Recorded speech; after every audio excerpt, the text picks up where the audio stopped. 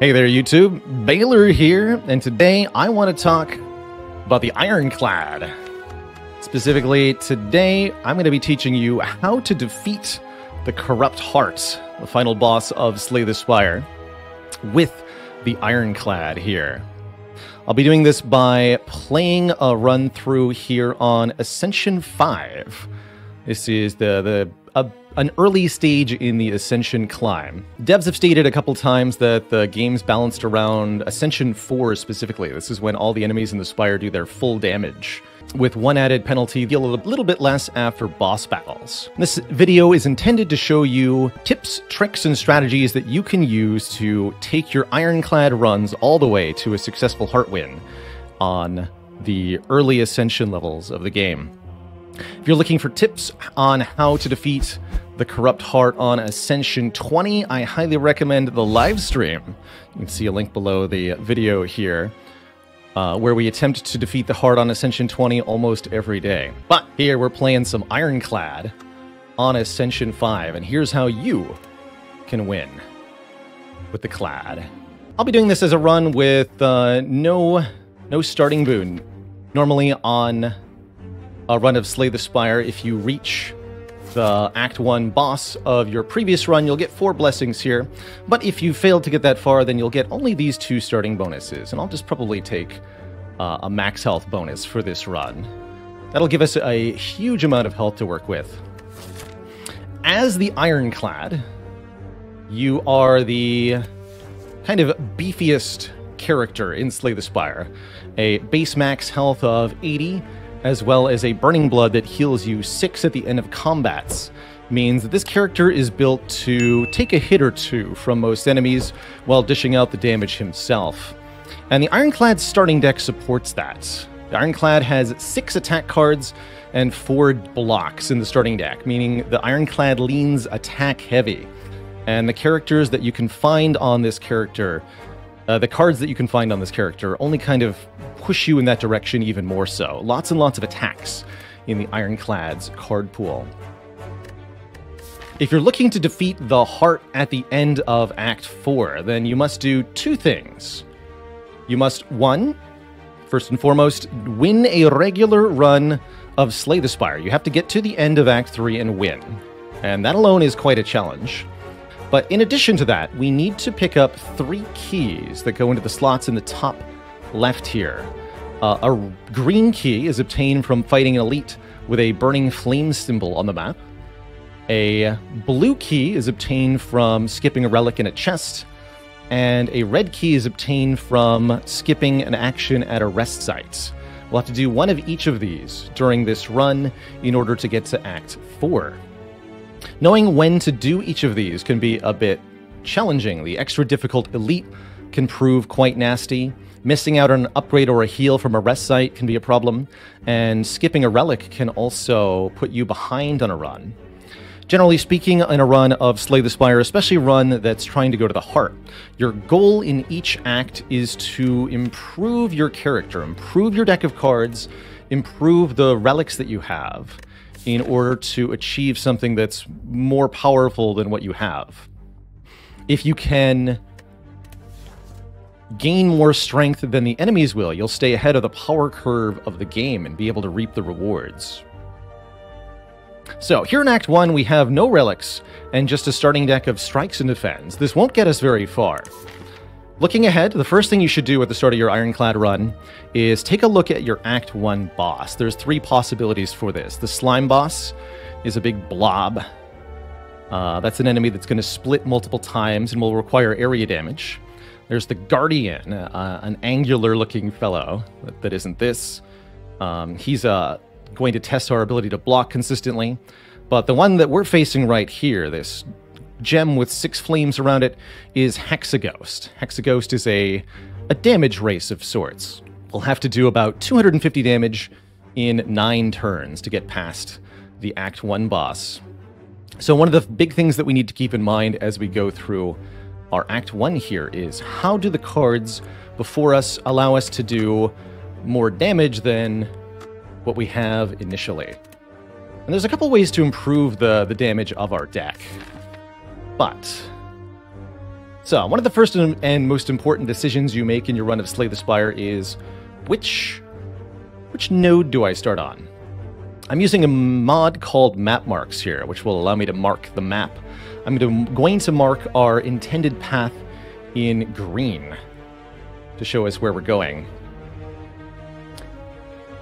If your run is looking to defeat the hearts, then you really want to try to accumulate many relics in particular. Each elite that we can defeat will drop not only a relic, but also higher rarity cards and 30 gold, compared to regular enemies, which drop about 15 and give lower rarity cards. Ironclad's high starting health means he can easily tank a couple of elites early on, so I recommend a path like this that hits these 3 elites.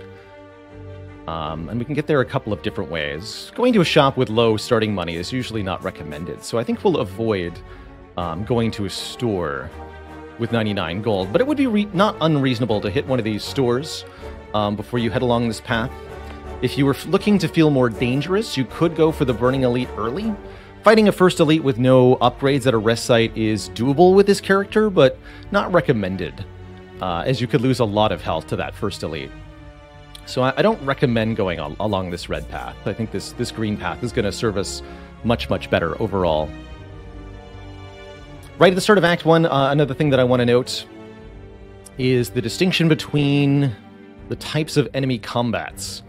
In Act 1, your first 3 combats, your first 3 enemy nodes, will contain easy to defeat non-threatening enemies that are pretty easy to trounce with the starting deck. Your 4th and subsequent enemy encounter, whether that be from a node on the map that's marked as an enemy or from an unknown space that turns out to contain an enemy. This comes from then the hard pool of encounters, which are more difficult, more numerous enemies that are a bit more of a challenge. You'll want to pick up some cards in your first 3 combats to help you prepare for the so-called hard pool. I do not recommend visiting too many unknown nodes at the start. In order to get your run started, you really need to improve on the starter deck, and that means getting card rewards. You do not get card rewards from unknown rooms, and nor do you get potions. And so I think, generally speaking, my rule of thumb is that if you still benefit largely from card rewards, or if you have empty potion slots, then it's better to go for a combat than for an event. Usually. So, I'm just going to take 8 max health to start here. We'll show what the chonky Ironclad can do in the starting combats. We get our classic opponent here, the Jawworm. My usual rule of thumb for playing the starting combats is that it's worth using your defends to block incoming damage, so long as you block for the full 5. If I had a 3rd defend here, for example, I wouldn't play 3 defends. I would play 2 defends and 1 strike, which is what I'm still going to do with this hand. Every combat in Slay the Spire ultimately has to end with your opponent being dead, reduced to 0 health. So the way to progress every combat is to deal damage. Most enemies in Slay the Spire will get stronger over time.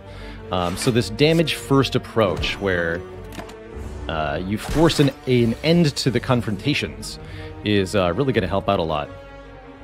And also note that as Ironclad, we do heal 6 at the end of each combat. So as long as we take less than 6 damage during the fights, we'll be okay here. And here's a good moment to point out a broad general tip in Slay the Spire. At each turn, consider the deck of cards that you have. We draw 5 cards every turn, and we're allowed to look at the contents of the draw pile and the discard pile. We know that this is our hand next turn. We draw exactly these 5 cards. And we'd like to, if possible, let's see, this enemy has 29 health. We're not going to be able to kill no matter what next turn, huh? That's unfortunate. We're going to have to hope we're not being attacked. But yeah, we can do a maximum of 18 damage. I can't bring this enemy below 18 health no matter what I do. But I think I will play this 1 strike and defend twice. As long as we can win without taking any further damage, and it looks like we're okay here. We can bash strike this turn, and we should be able to kill with 2 strikes next turn. Yeah, not too bad. And then most of your starting fights as Ironclad should look like that. You block for some of, but not all of the incoming damage while playing your attack cards, especially alongside your bash if you can, and then use the Burning Blood to heal back what you missed. Love this early card reward.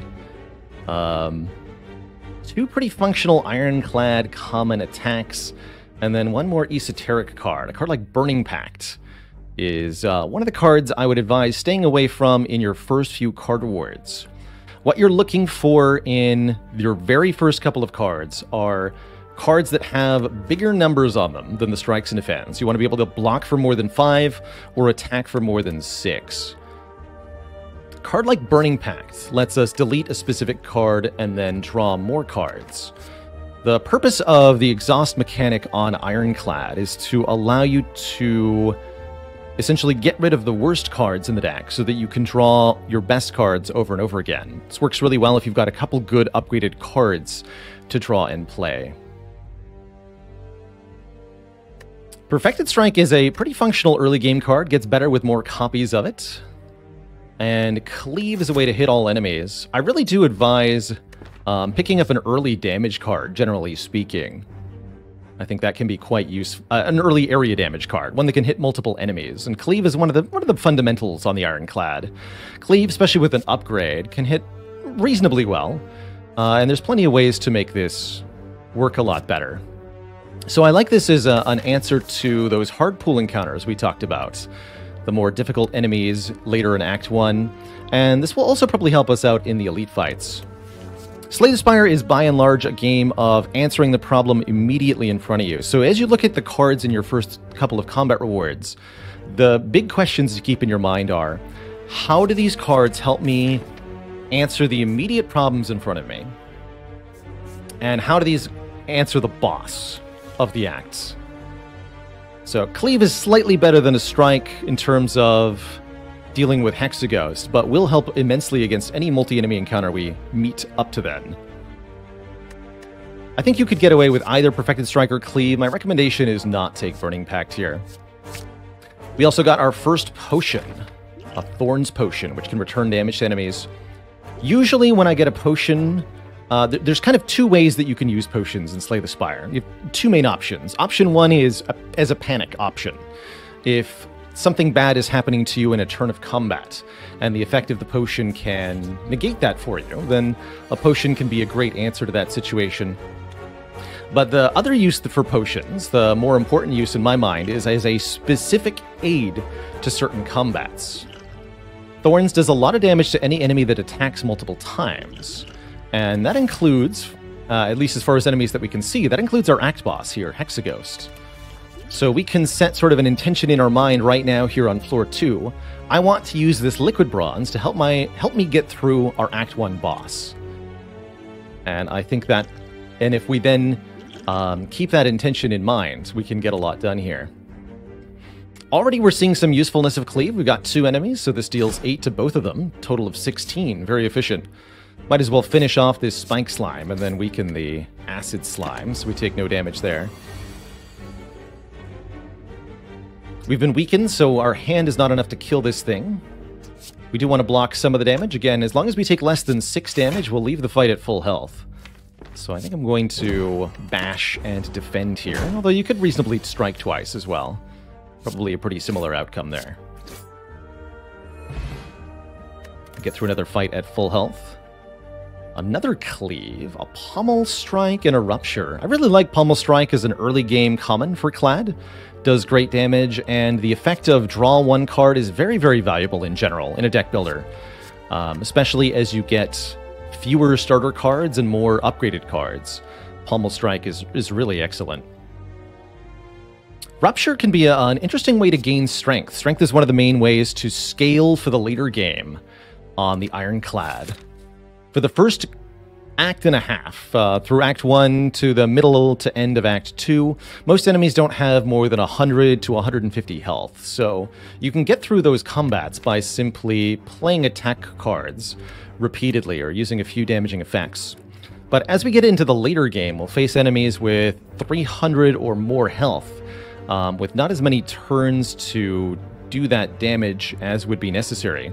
So the further you get into a run of Slay the Spire, the more you need what we tend to call in the community scaling, a way to improve the numeric effects of your cards on later turns of the fight, or just improve the numeric effects of your cards in general so that you can output the huge amounts of block and damage required for the late game. Here at the start, we can deal 18 damage or we can block for 15. By the end of this run, we're going to need to be able to deal 100 damage and block for 50. So we've got a long way to go. Very happy with the Pommel Strike here. I'm going to pick this Pommel Strike. Currently, we have nothing that damages ourselves for Rupture, but there are some interesting cards that go with Rupture. And we get our first event, which is a pretty good one, the Living Wall. You'll see this one a lot. A very common event in Act 1. Gives you a remove, a transform, or an upgrade.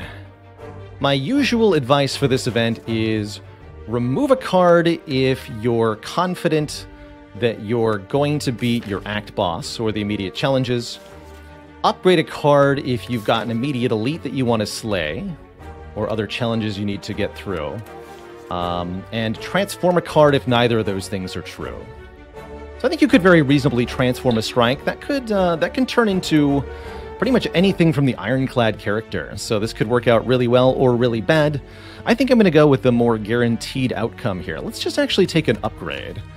If we upgrade our Cleave to do more damage to all enemies, and then also upgrade our Bash, a very reasonable early upgrade for this character for one more turn of Vulnerable, then we should be able to trounce the first few elite fights and get our relic count going. So I'm just going to improve our damage. Actually, one of the best ways to improve your damage in the early game, let's do the Cleave first, is with card upgrades. Simply improving the base value of the cards that you have is some of the best early scaling that Ironclad or any character can get access to. Somewhat of a lousy turn one. We're being attacked by 2 high-rolled lice here, 16 damage.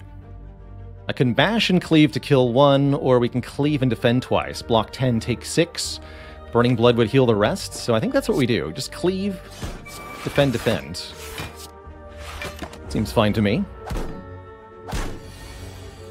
Strike him, strike him. And we're offered our first power of the run. Powers can be very... powers are a special type of card in Slay the Spire. When you play a power, it doesn't go to your discard like a normal card, instead attaching to your character and providing effects, usually every turn for the whole rest of the combat. Ironclad has a whole bunch of different powers, and powers in general are one of the ways to achieve what I call scaling in Slay the Spire. You want a few powers in your deck. Powers actually are one of the best ways to answer Slay the Spire's late game, is by putting many, many powers in play. The heart in particular can be addressed quite well with lots and lots of power cards.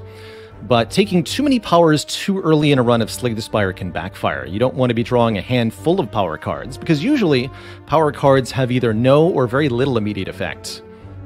Metallicize does have an immediate effect. You do get 3 block the turn you play it, and actually makes it pretty good here. I would strongly consider a Metallicize in this position. I also like Thunderclap quite a lot, because it deals damage to all, applies Vulnerable to all enemies, and that can make this Cleave do more damage. Vulnerable is on a lot of Ironclad cards, makes enemies take 50% more attack damage, and a combination of Vulnerable and something like Strength can be a way to make your Ironclad deck do tons and tons of damage. I think I'm actually going to pick up this early Metallicize, get the first of our sort of long-term block plan going. And we'll stride into one more event, the Golden Idol. Here you will come across a Golden Idol. This Golden Idol will give you bonus money for the rest of the run if you take it, but you must accept a downside. You trigger a trap. Your choice of a curse, damage to your face, or losing max health. Currently, we have tons and tons of health to spare. I think we're going to be able to get away with taking the 22 damage here and not losing any maximum health. But if we wanted to lose less current health, we could lose the 7 max HP. Usually on higher Ascensions, this is what you'll see me choose, is lose 7 max health. Here, I think we should take 22, keep our 88 max health, go down to 66, which still should be plenty of health to get through the first few elites. There are many, many events in Act 1 that will damage you, the player, in order to get some rewards. I do recommend avoiding them early in the act, partially for that reason. You don't want to be trading all of your health away right away before you actually become strong. All right, the next upgrade here will be Bash. We'll upgrade that to be 2 more immediate damage, which matters only a little, but it's the extra turn of Vulnerable that is very important. Consider that as a 2-cost attack, when you play Bash, you can really only play 1 more attack on the turn you played it. So it's mostly the turn after you play Bash where you can do the bonus damage. Upgrading the Bash means you have 2 turns of useful Vulnerable rather than 1. And that could be a really nice starter upgrade for the Clad. Other upgrades that are pretty good here, the Pommel Strike deals 1 more damage and draws 1 more card. That extra card draw, very, very good for later on. And I think upgrading Metallicize for 1 more block per turn is pretty good. Usually, I don't recommend improving your defense or strikes. As my rule of thumb, usually when I'm looking at upgrades and considering what card to upgrade, I consider the raw total numerical value of the upgrade. Don't look at percentage, for example. Strike going from 6 to 9 is a 50% increase, but that's not as relevant as the fact that it's just +3.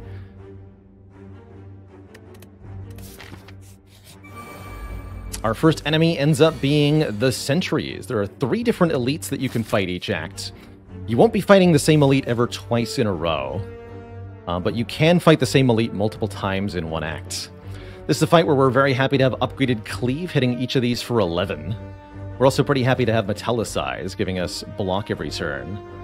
I think I want to Metallicize, Cleave, and then maybe Pommel Strike does the most damage. In this fight in particular, you want to kill 1 of the 3 sentries as quick as possible. I usually recommend going for the one with the lowest health, which is this guy in the back here. So that's the one I'm going to target here. We're going to Pommel Strike that one, bring it to 18, so that we can kill it with 3 strikes potentially next turn, and put our Metallicize in play to get 3 block. It's pretty expected that you take some damage. Hey, we do get the kill here quite cleanly. Strike this nerd 3 times. Very expected that you take some damage in your first elite fight, especially as Ironclad. Again, that's what the Burning Blood is for. Let's see, 11 plus 10. Cannot kill this sentry. But we're definitely hitting them both. I think what we want to do in this position is strike the front one. We have 12 cards in the draw pile. Any 2 damage cards would kill it. So, picking 5 from 12. Decent chance of a kill there. You could do some math to determine the exact odds that you kill this one on this turn. But we've managed to get there. Okay, so this fight went pretty cleanly. We managed to kill the sentries dead. We're rewarded with lots of money from the Golden Idol, as well as a Gremlin Horn. Remembering that elites drop more money than regular enemies, and with a 25% more from Golden Idol, we're getting a double bonus there. This Gremlin Horn relic will make any fight with multiple enemies easier to handle from here on out. I really like the Gremlin Horn in Act 2, especially. We're offered our first rare card of the run, Exhume, which gets us back an exhausted card. We're also offered a Pommel Strike, number 2, or a Dual Wield, which can allow us to make copies of an attack or power card. It's kind of interesting. Dual Wielding Cleave or Dual Wielding Metallicize can be rather interesting. Pretty happy with the second Pommel Strike.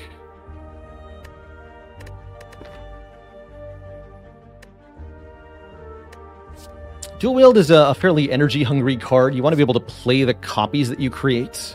And with here only 3 base energy per turn at the start of the run, it's kind of difficult to afford Dual Wield. But it could be a card that becomes useful later on, especially if we upgrade the Dual Wield. I think I'm just going to pick more attacks here. We still need to be able to do more damage to Hexaghost, even with the Liquid Bronze. We're not there yet. So I'll take another Pommel Strike for more direct damage and to draw.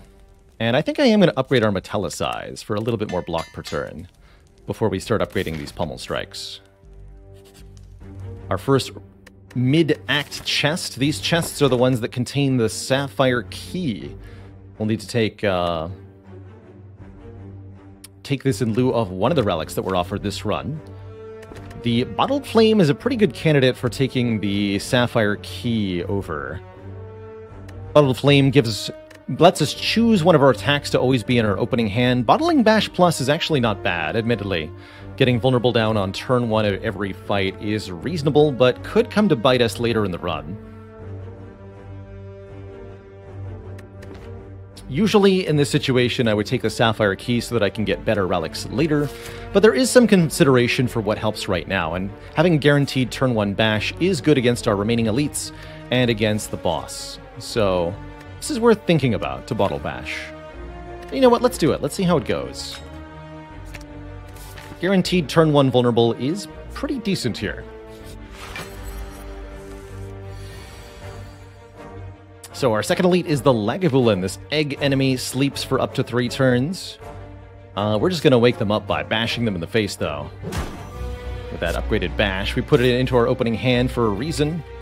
Unfortunately, the Pommel Strike draws the Metallicize, which I would have hoped to play for this first set of attacks from this enemy, but oh well. So, huge attacks from this enemy. We're not going to be able to block for all of this, no matter what. And ultimately, this fight is a damage race. The Lagavulin will debuff our strength and dexterity, our stats, on our character every few turns. So we want to make sure that we can put a decisive end to this fight pretty quickly here. I think that means I probably want to Pommel Strike over Cleaving. Over Defending, rather. Play Pommel Strike, Cleave, 1 defend this turn, rather than 2 defends. Oh, there's Metallicize. Okay, we'll play the Metallicize over Defend. Still Cleave here. And then on this turn, we can bash Pommel Strike. And I think we can deal enough damage to kill next turn. Gonna be close here. Just barely with 3 strikes. Spicy. So we get 26 gold and the Matryoshka Relic. This says our next 2 non-boss chests contain 2 relics each. Kind of exciting news. More relics is going to be more better later on. We're offered a 3rd Pommel Strike.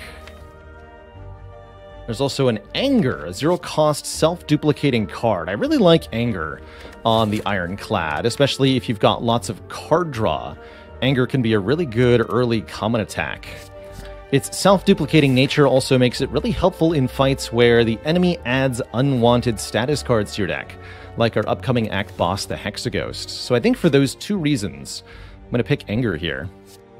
Notably, this Perfected Strike is also quite good, because we now have 7 cards labeled Strike in the deck, which means this does quite a lot of damage. It's also worth considering here. Usually speaking, I prefer Anger over Perfected Strike for a heart run, or for any longer run. I'm going to let that instinct guide me here. But I think you could reasonably take either of those cards.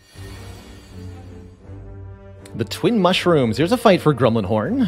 Let's show them what for Gremlin Horn. Hiya. And then we can go Pommel Strike, Anger. Look at that. Turn 1 kill. And that's kind of the place you want your deck to be going. Now that we have a couple of added cards, now that we have a couple of upgraded cards, the deck is performing much better than strikes and defends. My rule of thumb is about 5 added cards in an act. Once you've hit 5 added cards in Act 1, it's pretty difficult to benefit from additional cards. However, we're offered some premium ones here. Option A, Shockwave. Applies weak and vulnerable to all enemies. This can be some nice lengthy debuffs to your opponent. True Grit could be part of a longer-term block plan, allowing us to exhaust cards strategically. But against any run that's going to the heart specifically, I do highly recommend the first copy of Disarm. Disarm is permanent strength reduction, which will not only help against our Hexaghost, but this is thinking in the much, much longer term. Disarm will help us against the heart. I'd say when you're doing a heart run, you probably want to keep your decision-making about 80% or 90% for what's right in front of you, and then 10 or 20%, like, is this going to be useful much, much, much later on against Act 4? And Disarm is definitely a card that has both immediate and long-term utility, which makes me really like it in this position. Strongly recommend the first Disarm you see on any Ironclad run that's going to the heart. So we'll pick this one up. One-time strength reduction, good stuff. Let's see, we do have an empty potion slot, which makes combats still pretty decent here. But now that we've got enough added cards to the deck, it's a bit less desirable to take fights now. So I think we should take an event over a combat here and see what this is. This could be a shop, it could be a chest. In this case, it's a serpent offering us money in exchange for a curse. You're offered curses a few times in a run of Slay the Spire. I usually do not recommend taking curses unless you can either block the curse immediately with the Omamori relic. Quick little tip here. Every time you're offered a curse, take a quick look at your relic bar and see if there's a red tag that blocks curses, the Omamori. We don't have that, nor do we have a shop where we could spend this money. So this would mean taking a curse, which will make us worse in combat. So that's something to think about. Anytime you have a curse in your deck, you're going to be taking more damage during fights. So view this as a constant negative resource that's being applied to your run. In that case, I think we should disagree with the Serpent. Don't take his stinky deal. And we'll proceed into the next fight here. Red Slaver. Pretty low health. Won't take long for us to kill this man, but at the same time, does a lot of damage up front. I think this is a bash defend turn. Could do bash cleave, all-out offense here, and sometimes that is the right play with the Ironclad. Let's see, 36 health. We can reasonably do 27. I guess if I drew 3 strikes and anger, we could kill. But if I bring him down to 20, we're almost guaranteed to kill next turn. So the question is, how much damage would I take next turn? I think the answer is not very much. So we'll block here.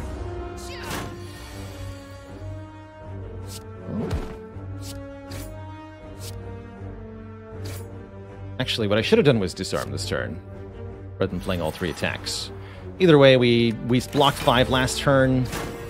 We take 5 this turn. I think it came out the same either way, whether we played cleave or not turn 1 in this fight. Headbutt's an early favorite of mine. Headbutt lets just put a particular card back on top of the deck. And I really like Headbutt for allowing us to set up useful combos later in the run. It's kind of I consider this a glue card on Ironclad.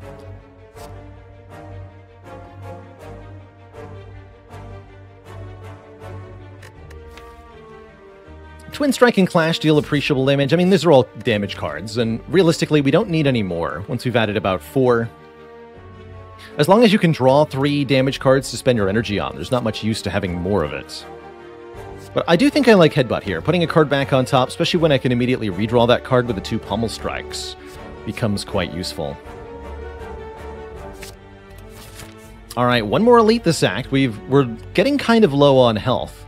But bear in mind that this blood potion can heal us for 20%. We end up fighting the sentries a second time, and I'd say that's probably a good thing here. Now that we got the Gremlin Horn from beating them the first time, we'll gain card draws and energy as they die this time. Let's use Anger to make a new copy of itself, again targeting the back one here with the least health. They've just randomly rolled that way both times.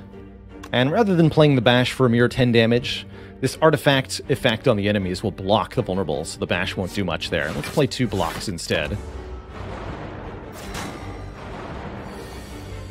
And our goal this turn is to kill this sentry, which we can do with the cards in our hand. That way we'll draw a card and gain an energy back with the Gremlin Horn. Then I can play either Metallicize or Defend, or if I draw it, Cleave.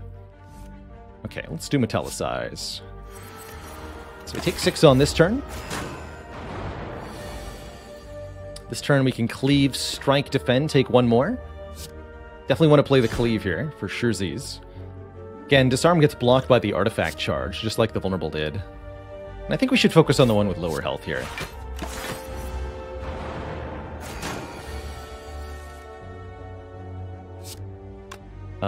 We can play all of this. This deals 21 plus 6, 27 damage. So I can kill this one, but not this one.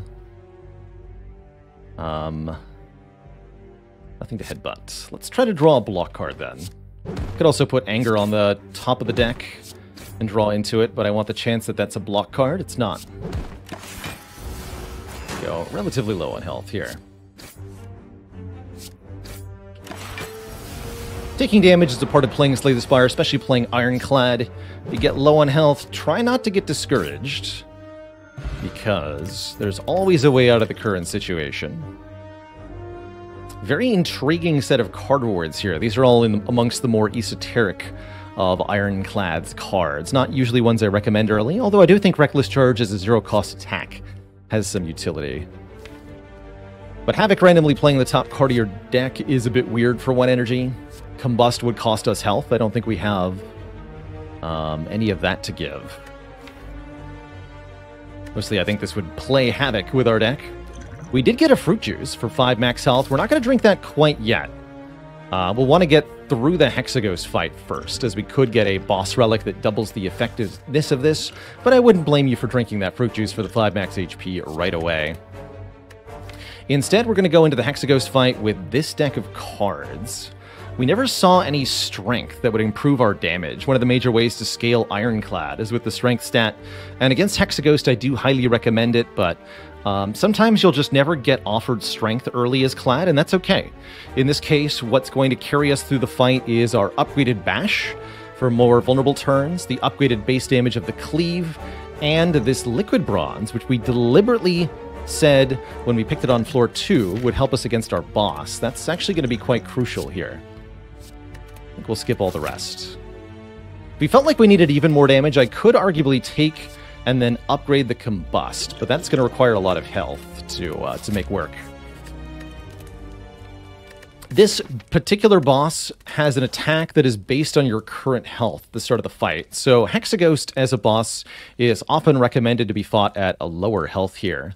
We've got health potions that we can use if we get into a pickle. So in this situation, I strongly recommend that we upgrade a card over resting. If we're fighting either of the other Act 1 bosses, we'd probably want to rest here for more health to defeat our boss.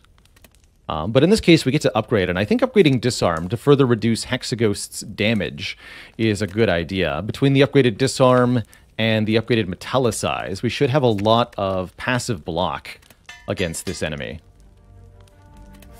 So that's going to be my choice there. We are, like I said, going to Liquid Bronze turn 1, and I'm also going to play the Disarm on turn 1. That should cause us to actually take 0 damage next turn. A little bit of a shame that we drew all of the damage cards turn 1 here. I'd like to be able to play these with the Vulnerable of the Bash, but we have to play the Disarm. So we'll just go Bash and Anger. We definitely want to play Anger every time we draw it to get more attacks into the deck. Against this pathetic multi-hit, all we get to do is damage. Just Pummel Strike twice, draw closer to that Metallicize. Next turn, we Metallicize and 2 strikes. And we're kind of off to the races here. Again, the goal is to kill this boss before all of their flames ignite again. After that ×6 attack on turn 2, each of these flames will light up one by one with each turn that passes. And when all flames are re-lit, that's when things get troublesome for the player. So you want to do as much damage as you can, as quickly as you can, or else.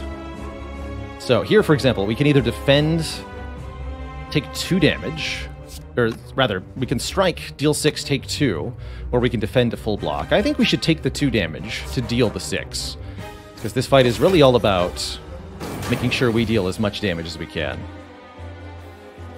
Shame to draw the Angers before the Bash, but this looks fine. We'll go Anger, Anger, Cleave.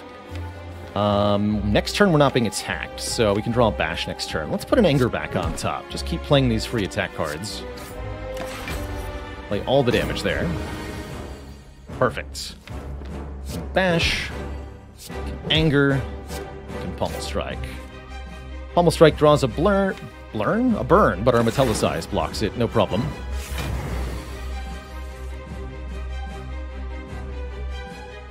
Alright, we're running out of time. Do want the Vulnerable to keep going, so I think we play Bash this turn and defend once. Take 1 damage. Strikes won't deal any damage, because Hexaghost has block. So let's do this. Take 1 more. Again, we can use the health potion if we need to. And we should be able to kill here with our attacks. Perfect. Kind of cleanly killing Hexaghost just in time. And that's, again, the upgraded Bash plus an upgraded attack, and again, the Bronze Scales all kind of combining to be just enough damage there. Now we're offered some rare cards. From Ironclad, you always get offered 3 rares after beating a boss, and the rares that you pick can really shape your run. Got some very interesting ones here. Barricade. This can be a card around which you build a deck. Barricade means our block won't be removed at the start of each turn. We can accumulate it from turn to turn. That works best with decks that can get a lot of block up front. Currently, this deck is a bit short on block, although we can get a small amount of block many times. If you wanted immediate block, Impervious goes a long way. 30 block for 2 energy. What I like about Impervious is that this card is numerically valued just high enough to almost perfectly block everything in Act 2. So this card is very good in Act 2 specifically. Lastly, but not leastly, Juggernaut here. Every time we gain block, deal damage to a random enemy. Juggernaut's a bit expensive as far as damaging powers go, but it can be quite powerful. Juggernaut is best in decks that can deal a small amount of, can generate a small amount of block multiple times, and a Metallicize in this deck does help make Juggernaut a lot better. So I think this is actually a somewhat takeable Juggernaut, although I'd probably rate the Impervious as the best, Juggernaut is the second best, and then Barricade is kind of a distant third here. Barricade not doing a whole lot for this deck right now, although this could be a part of our heart plan later. I'm cool with either Impervious or Juggernaut. Currently, this deck is struggling to figure out how to do more damage in the long term. And Juggernaut would help a lot with the more damage part of this. But Impervious would be a very good block source. Would Skip be better than Barricade currently? Probably, at least in terms of getting through the fights of Act 2. I think by the time we reach the Act 2 boss, the Barricade would be pretty good. I think we should take a Juggernaut from here, honestly. This deck already wants to put more block into it. And if we can turn that block into damage, I think this will be pretty good. So let's take a Juggernaut. I actually think Juggernaut can be a very useful power against Heart, too. Well, this is an interesting set of choices. Going into Act 2, you'll have a choice of 3 boss relics.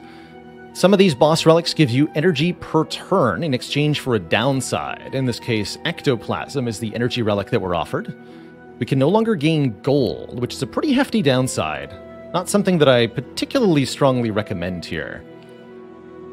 Especially because we're getting bonus gold from the Golden Idol. If we were to take Ectoplasm, 4 energy per turn is definitely going to help the deck slap pretty hard in terms of Act 2, but we'll fall behind in the long term. Tiny House gives us just kind of a bunch of stuff. A potion, 50 gold, 5 max health, 1 card pick, and 1 upgrade. That's fine. All of these help a little bit, but none of them individually do a whole lot. For the last option, Black Blood turns our Burning Blood into a heal 12 every fight, which is pretty juicy. That'll help us continue to take hits while dishing them out and continue to stay healthy throughout the act. The idea with Black Blood is that you just heal your way through whatever act that you're in and then arrive at the boss with a lot of health to face them. I think Black Blood's pretty good here, actually. I think I would take Black Blood over Ectoplasm, although I wouldn't blame anybody who wanted that 4th energy. I think, especially in a heart run, you can get more use out of the money. Tiny House is not bad, though. I think this could be quite useful, but let's make it a true Ironclad run and take the heal 12 each fight. All right, here in Act 2, we have to again think about the path that we want to take. First thing to look at, as before, is the Act boss. This is the Collector, a boss that summons multiple minions. This is where the Gremlin Horn's going to come in quite handy.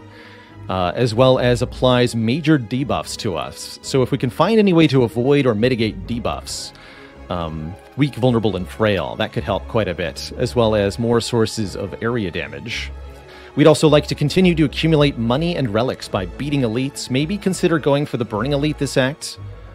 And another thing that we should probably do is hit a store and spend some money. Once you have about 300 gold, shops become pretty good in Slay the Spire, because you can buy anything in a shop with about 300 bucks. So I think we should start by taking a couple fights and then visiting this store. From there, we can consider fighting many more elites. And I do think we're pretty well equipped against the elites of the Act. So I'd like to head over and, like, kill these elites or something like that. We could even maybe consider going again for the Burning Elite. We'll talk about that when we finish beating this one, how strong we are. So I'm going to mark the Burning Elite in red. If we can seize the opportunity to kill it, we probably should. But otherwise, it might be better safely left for next act.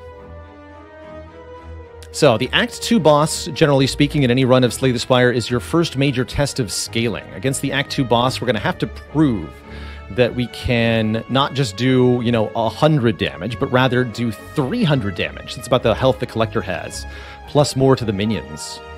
We're going to need to find either ways to get more energy or cards that are a lot more effective in order to try to make that happen. So let's start into our first fight here in Act 2. Act 2 encounters are a lot tougher than what you've faced previously. Generally speaking, a good rule of thumb for these fights is 100 damage across 3 turns. If you can, with your deck, deal 100 damage in 3 turns, then you can easily beat most of the enemies in Act 2. Currently, this deck cannot do that. We just don't have enough energy. I'll play my attacks here. Skip the disarm. What is this? Cleave, defend, defend. This enemy's about to make us frail, and then we'll take a pretty nasty hit next turn, unless we can deal another 63 damage, which seems pretty impossible, right? We can do cleave, strike, strike for 23, bringing it to 40. There's no way for me to do 40 damage next turn, so we always have to take a hit. And maybe that involves using our speed potion. We'll see. But ultimately, that's what the Black Blood is for. We have to take some hits from our opponents in order to come ahead in the fight. I think what we should do is try to kill this thing by the end of next turn. 52 damage over 2 turns. We're guaranteed 18. Let's assume I can do 24 next turn. No, that won't be enough. Well, let's headbutt an Anger and see where we end up. I think we'll be able to kill. Definitely want to play the Metallicize. And then, do we block or strike? I think we strike. Oh, we should probably drink this fruit juice sometime soon as well. Okay, there's no way that this kills, right? Unfortunately not. We're just a bit shy here. Do I strike again or defend? This enemy's about to gain 15 block. We'd like to kill it next turn. I think that means we strike. Note that we've lost a lot of health here. 11 plus 10, 21. This enemy has 22 health. Of course it does. Uh-oh. Are we one short of a kill here? I think we are. That's a bit of a bummer. I guess we play Juggernaut and defend then. Probably should have played Juggernaut earlier in this fight. Take another big hit here. Go down to 31 health. It hurts, but we're finally through the fight intact. That Black Blood healing us 12 is going to help. We're offered another upgraded Cleave. Now that we're in Act 2, it's possible for us to find upgraded cards. This is part of the reason I don't advocate adding too many cards in Act 1. Is because upgraded cards can start appearing later on. I think Cleave Plus is actually excellent here. There's a lot of multi-enemy fights in the Act, including our Act boss. And with the Gremlin Horn, we're going to appreciate the ability to kill more enemies. Flex Plus to give us temporary strength can also be helpful here. Flex is a bit of an unusual Ironclad card. Temporary strength is not quite the same thing as permanent strength, but there are ways to make it quite useful. I'm taking that Cleave because I think it's quite good. And we're going to end up in another difficult fight here. This is the Shelled Parasite, who will attack quite relentlessly. They have a large amount of block each turn with their plated armor. And this will turn into a difficult, prolonged situation. Fortunately, Disarm and Metallicize do a lot of work here. I think we'll hold on to this fruit juice a little bit longer. There might be a relic in the store that changes things for us. For now, we just want to block. Unfortunately, we can't... I don't think we should play Bash there on turn 1. We just want to focus on getting our powers and such in play here. The Disarm and the Metallicize especially. That should stop our health hemorrhaging. There's the disarm. I could headbutt a defend here. Although I won't be able to play it, so there's no point. Just pummel strike. Anger. Headbutt. The defend, so that I can block next turn. Metallicized Juggernaut. Metallicized defend will do. Fortunately, we just don't have the energy to easily get Juggernaut in play, which is definitely a challenge here. But you can see that with the reduced strength from the disarm and the auto block from the Metallicize, we're doing okay, if not particularly good here.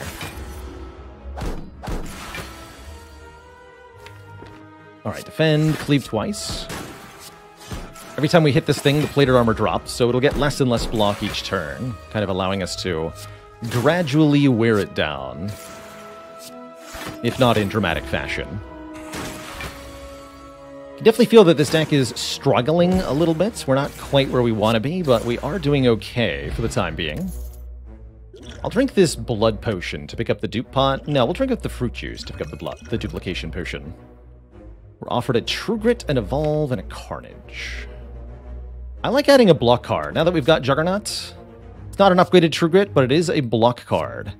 True Grit gives us block and exhausts a card at random, and I think this is going to be an essential part of how this deck progresses from here. And one of the best ways that we can improve the Juggernaut power is with an Ironclad power called Feel No Pain, giving us block per card exhaust. We're always offered a power in a store, so there could have been a Feel No Pain here. Instead, there's a Metallicize. Oh, but there is something I really, really like here in this shop. Actually, there's quite a few things I really, really like here in this shop.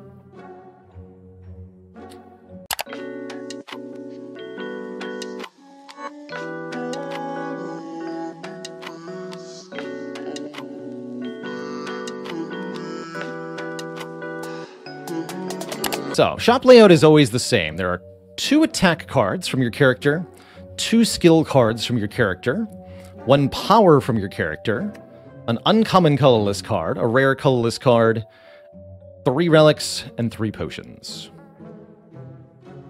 Relics here are pretty useful. Centennial Puzzle gives us card draw the first time we lose health each fight. The Reddened Needle, giving us 4 plated armor. That's 4 block each turn. And Frozen Eye lets us view the cards in the draw pile. I actually really like this Thread Needle. 4 plated armor is another source of block, which will make the Juggernaut deal more damage per turn. It's one of many, many relics that that kind of interact with block effects. The actual block itself won't be that important, but it's pretty good. Second copy of Metallicize here won't actually help with the Juggernaut. Multiple copies of Metallicize will combine into 1 stack. So if we play the Metallicize Plus and the regular Metallicize, that'll be gain 7 block in 1 instance at the end of the turn. And then the Juggernaut will only do damage 1 time. Something else here that's very, very valuable, card removal. At shops, you can remove cards, and I strongly recommend getting rid of the starter cards, strikes or defends. Usually strikes, especially with the Juggernaut here. We want to remove strikes over defends. But regardless, getting rid of some of your starter cards is absolutely essential, especially if you want your run to go the distance here. I am going to pick up this Thread Needle. Do we drink the blood potion, take a fire potion into these early elite fights? I think the answer is yes. Let's drink this blood potion now. We can drink a blood potion at any time, and we'll spend our last money on a fire potion here. If we want to be able to survive elite combats in the near future, a little bit of extra damage goes a long way, especially when that fire potion can activate Gremlin Horn and give us an energy. Our next opponent here is the Snecko. Snecko will confuse us, making our cards cost random amounts. That could be good or bad. There's no way to know for sure. But either way, we're going to have to put an end to this fight swiftly. Alright, we definitely want to lower this enemy's strength. And I'd like to keep my health intact here, if possible. Alright, Metallicize, show them what for. Now, getting 8 block per turn. And with Juggernaut, that'll deal damage at the end of the turn twice. You'd love to see it. No block other than that, unfortunately, so we do take some life loss here. Look at that, we dish it out in equal measure, too.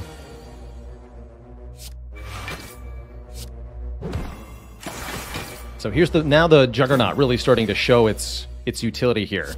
Hitting for damage twice per turn, plus once per block card that we play.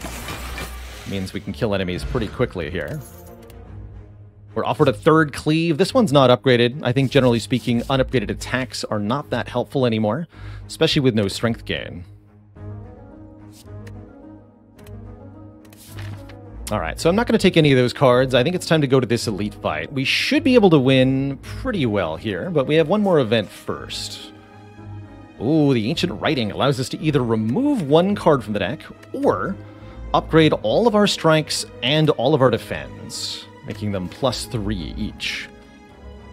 My usual recommendation for this event, if you're getting maybe 5 or more upgrades, then upgrading is better than removing. In this case, we're getting 8 upgrades, which is very, very good. These 8 upgrades will help us get through the act intact. We'll be able to beat the elites easier. We'll be able to beat the act boss easier. So this is a clear upgrade all to me. Let's take it. All right, I think we can handle this first elite fight. We've got lots of health. We've got 3 good potions. We have a good set of relics. We're facing down the Book of Stabbing, a foe that increases in power every turn. Fortunately, we have Disarm to reduce their stabbing strength. And I think Juggernaut is going to be most of our damage in this fight. Any effect in Slay the Spire that deals damage to a random target is effectively a good single-target damage source, because the randomness of the target is irrelevant here. Really wish we had that Thorns potion still. Might end up using our Duplication potion on the Juggernaut here, especially since we've bottom-decked it so hard. This is a bit tough. Let's see, I'm going to headbutt a block card. Next turn I'm going to play Juggernaut and a block card. Let's go Cleave, headbutt the Defend Plus, and True Grit will destroy one of these strikes, in addition to blocking for a bunch. We do take some damage here. Alright, still lots and lots of health left on this book. We need this thing to die. And I think that's where Duplication Potion comes in. This turn, our next card is played twice. We're going to Duplication Potion our Juggernaut power. And this should give us the damage we need to win this fight. 10 damage per instance of block. So 10 from that, 20 at the end of the turn.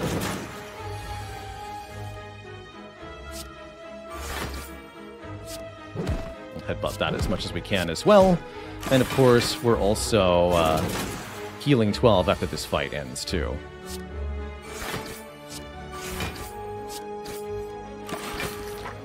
Alright, the book dies. We get an Omamori, which will negate the next 2 curses we would pick up. That's not too bad. Could consider Iron Wave here. It's an attack that blocks, which would activate Juggernaut, but unupgraded, I'm pretty unenthused.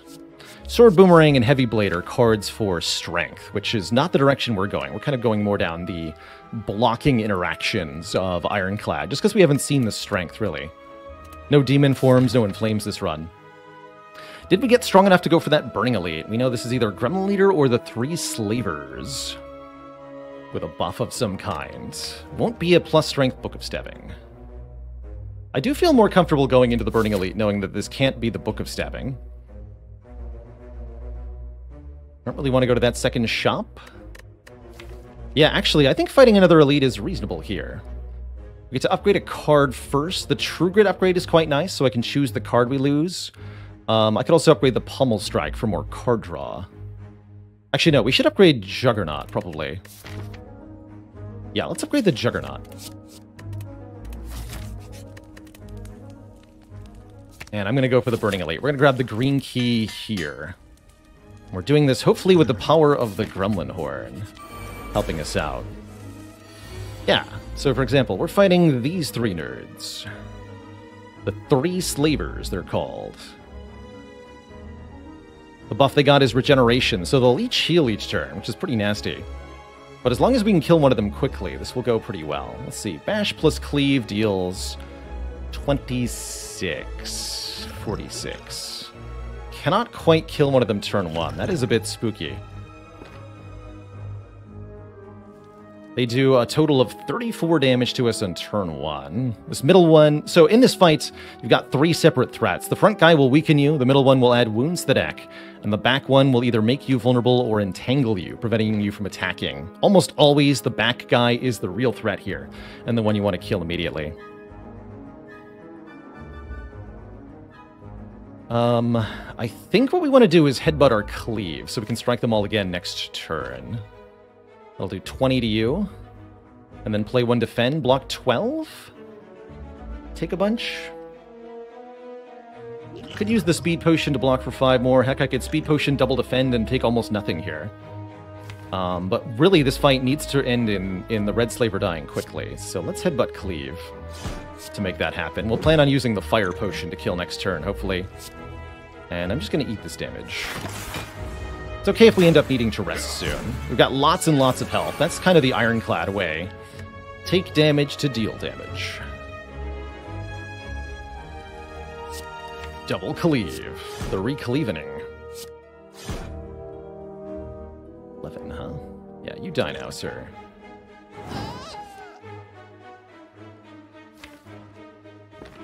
Okay. Let's try to avoid losing too much more health. Disarming the middle one's probably a good idea. I think we'll be fighting the middle slaver for a while here. We want to kill the front guy very shortly. I'm going to disarm you and True Grit. We should be able to kill next turn with 3 attacks on the blue slaver, if we draw them anyway. 996, not quite. Whoops. Alright, let's go blocking then.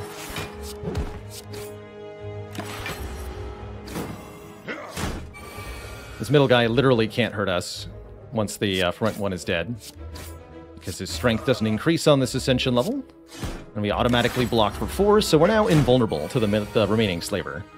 We can kill him at our leisure here. Bit of a tricky fight, but we get through it just fine. We still have one of our potions left. Let's headbutt the Juggernaut, and that can automatically kill him. You can really see we've struggled to put the Juggernaut in play. We're going to have to change that if you want to win. Get a Vajra here. +1 strength means all our attacks will do 1 more damage. That's not too bad. Could take a Fiendfire. Another rare card being offered. Fiendfire lets us exhaust everything in our hand in order to deal damage based on the number of cards. Fiendfire can also be a useful way to get rid of unwanted cards, like statuses or starter cards. And if we find other exhaust synergies later on in the run, I think that the Fiendfire will help us a lot. So I think this is something we should pick up. This will give us more ability to exhaust cards, kind of building towards, again, an Ironclad's exhaust synergy that'll let us pick up powers like Feel No Pain or Dark Embrace that are a bit better. So again, this is more of a long-term pick than a short-term pick, but it does have some short-term utility. Black Blood helpfully keeping us alive here. Definitely the bonus healing is coming in clutch. Definitely love a Strawberry. Now we're up to 100 max HP. So chonky. And again, offered a relic versus the blue key. The Smooth Stone makes our blocks block for 1 more, which is pretty good.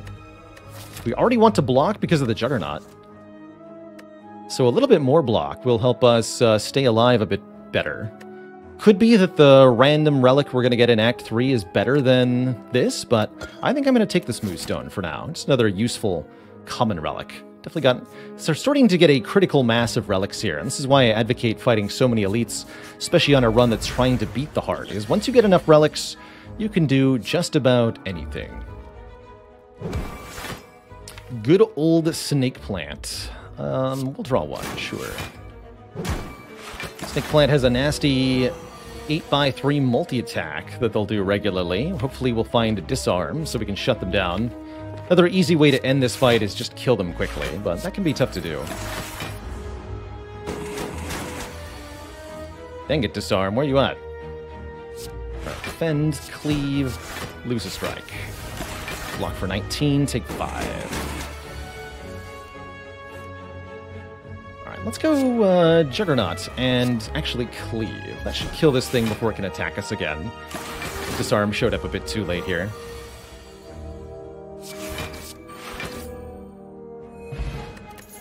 Alright, we actually gained health from that fight. Shrug It Off feels pretty good in this deck. We get bonus block with the Smooth Stone, and it'll do damage with the Juggernaut. Really starting to lead towards our late game scaling plan here. Give me that shrug. Alright, 50 health seems like it's probably enough, but we could reasonably get 30 more here. Resting is not a bad idea. We don't have that many good upgrades. I guess True Grit's a pretty decent one. Fiend Fire is a pretty good upgrade. Actually, yeah, let's upgrade Fiend Fire to the 10 damage per card in hand. That's a very substantial power upgrade. We also have this Blessing of the Forge potion, which allows me to upgrade anything in my hand.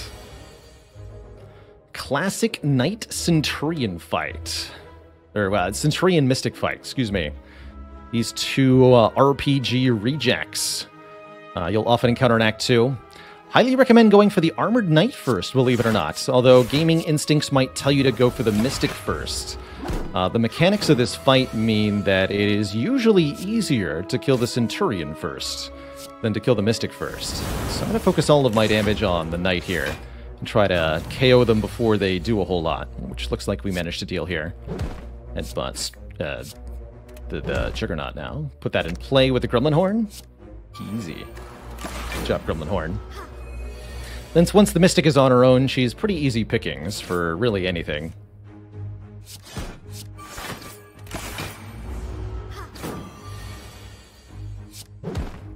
Not bad. So we actually healed quite a bit off that fight.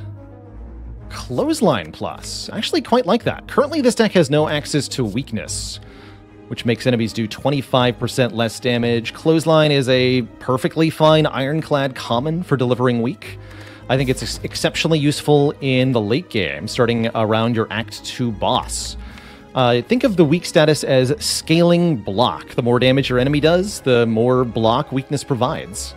And going into Act 4 and the Heart, we're really going to want a card like this. Usually I advocate for the Ironclad card Shockwave, but with the free upgrade offered here, I don't think we should refuse this Clothesline.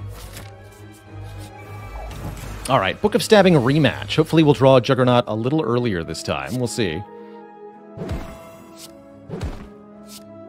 This early bash has been more and more of a problem. There's Juggernaut. So I can go Juggernaut Shrug, or do other stuff that isn't that. No, let's just go Juggernaut Shrug. Try to get that disarmed soon. There it is. Disarm, defend, True Grit should be most of the block we need.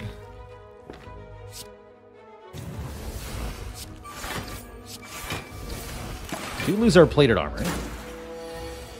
It's a bit sad, but not too sad. And I wish I could Fiend Fire. Probably more like Clothesline, Defend, Metallicize feels important too. Could do Defend, Metallicize, Pommel Strike. But I think we should get the Weaken down. So let's go Defend, Clothesline. Or even maybe Metallicize, Clothesline. I take a lot more. But having the Metallicize in play is pretty important. Let's just put the power in play. Get some more wounds and such, but you know how it is. Bash, Anger. Really need that damage per turn from the Juggernaut Metallicized interaction. Not having a duplication for potion for this fight has made it a bit more difficult. If I headbutt here, then the Juggernaut from the Metallicize will kill, so we're through. Okay, that wasn't too bad. We get a Lantern for 1 more energy on turn 1. That can really help with getting the Juggernaut in play, potentially, or even just playing our Bottled Bash.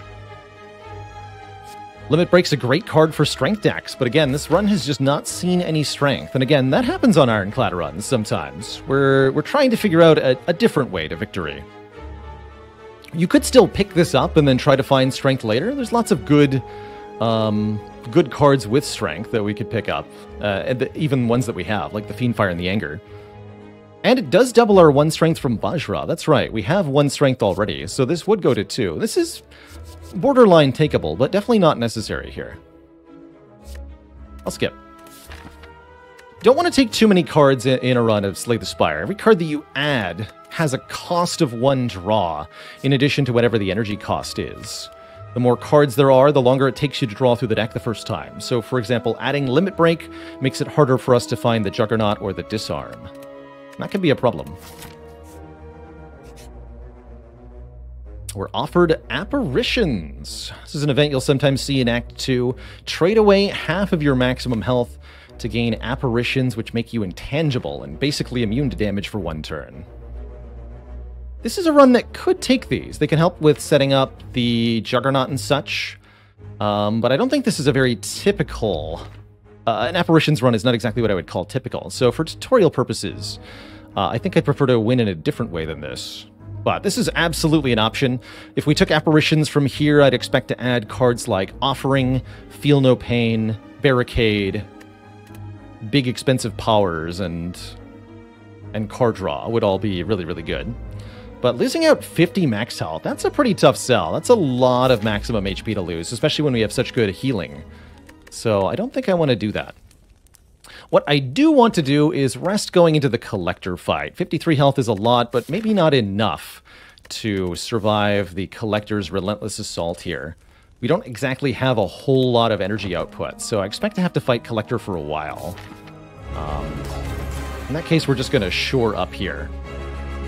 Ooh, we can go Bash Fiendfire, although I don't really like getting rid of one of the upgraded cleaves all that much. This is really all going to be about using the Juggernaut to win.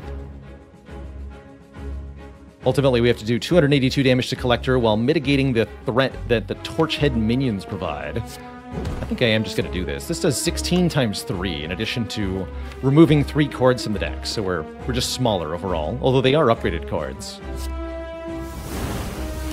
We've got a spare cleave after all.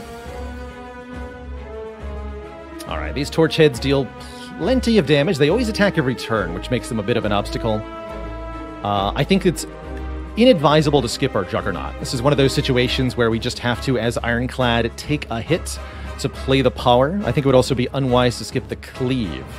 So my preferred turn here is Juggernaut Cleave. Just eat 35 damage to the face. That's partly why we rested. I figured we'd have to have a turn like this once or twice in this fight.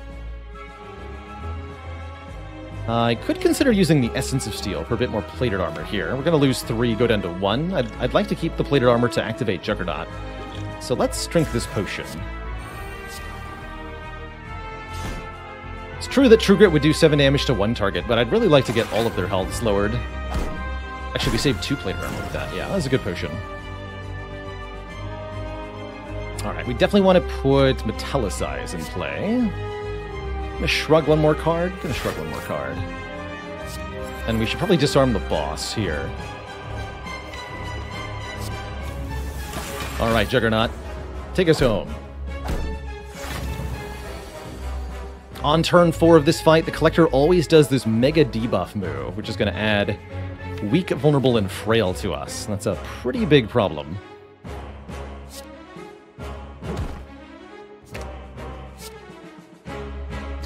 Fortunately, we can get rid of these minions here. Which also draws us 2 cards with 2 energy thanks to Gremlin Horn. Each block card is 7 damage. Pummel Strike is more than that. Let's just do as much damage as we can here. Alright, the boss is at about half health here. We have to survive as best we can during these nasty, nasty turns from the Collector. 33 damage incoming, because we're vulnerable now, taking 50% more, and our blocks are worse, which is a real trouble. But, thankfully, we have weakness to reduce that incoming damage by quite a bit. And I think I am going to True Grit here, rather than defend. Lose 1 more card. So we take only 8 health we could afford to lose. Meanwhile, we're still putting out a steady stream of damage. Collector's summoning 2 new Torchheads. I might want to cleave and then headbutt it for that reason, but I think I'm just going to bash the Collector to apply vulnerable. I don't know if we're going to kill the Torchheads again. I guess that's kind of up to Juggernaut, huh? This is tough. That might have been a turn to use the Speed Potion, actually. This is our last turn of debuffs, though, so next turn will be free. Let's just finish off the Torchheads again, because we'll get... Oops, we'll get energy and card draw back when we kill them. But now these numbers are much more reasonable. You can see that if we hadn't rested, we'd already be in a critical situation here. So I'm glad that we rested. And now we seem to be through on the other side of things.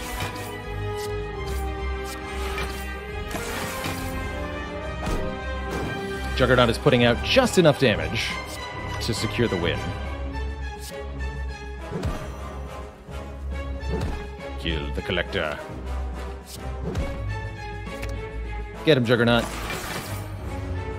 Good work.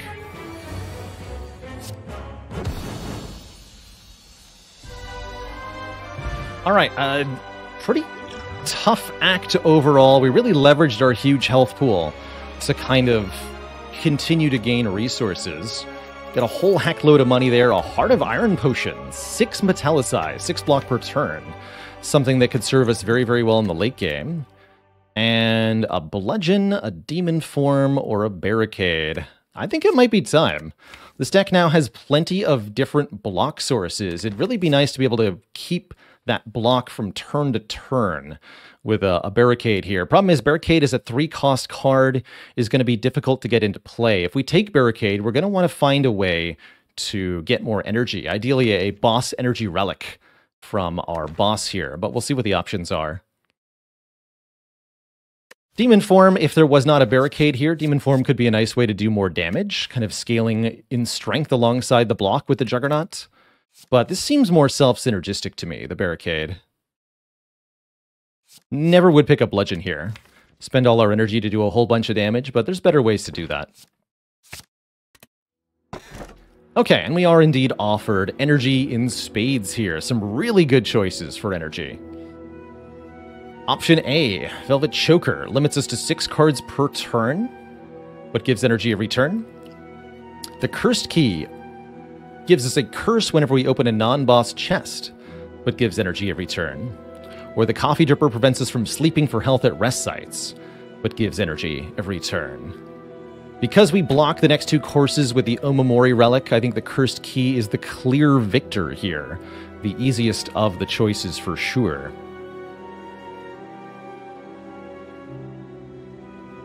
And I think we're in a really good position to limp forward here. Well, maybe not limp. We're actually going to be quite strong in the late game. We've sort of set ourselves up well. We've got many, many pieces to the deck that didn't perform all that well in Act 2, but did perform, are going to perform, excuse me, really well in the future. And those cards are the Clothesline and all the powers. The Metallicize, the Juggernaut, the Barricade, the Disarm. These are the key pieces of the deck moving forward. And what's going to kind of work together to get us the win here. We're going to be able to accumulate large amounts of block while lowering enemy strength and dishing out free damage for every time that we create block. It's going to be great. Here in this act, what's our priority here? We've got a few more upgrades. I'd like to upgrade this Barricade to be easier to play. It does upgrade to be 1 energy cheaper. Lots of cards in Slay the Spire upgrade to reduce their energy price, and I think this is one of the best ways to get more value out of your deck. Just play more cards in one turn by having more energy. Pretty difficult to fight lots of elites this act. The elites of Act 3 are quite threatening, generally speaking, but don't let this dissuade you from fighting them in Act 3 on a heart run. If you're trying to go to Act 4 and win the whole dang thing, you're gonna need to get some more relics in the final act here. I think we also want to hit a lot of these rest sites, get a few key upgrades. So let's do something like this. We'll upgrade 5 times. Well, we have to recall once, so 4 times.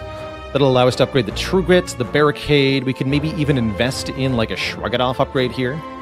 And then perhaps one more card that we add this act could also get upgraded. A Feel No Pain, a Dark Embrace, something like that. We get to look at an early shop. Maybe has a power in it. Yeah.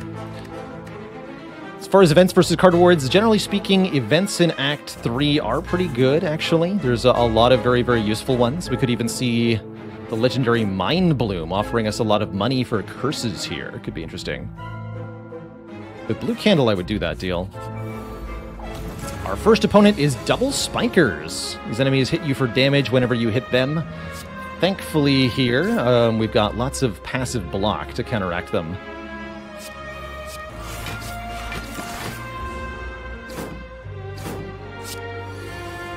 And the Juggernaut will help a lot too. As will, of course, Barricade. So now we get to keep the block. Perfection. And I don't want to play our attacks here, as we're only going to take damage if I do that. Clothesline you.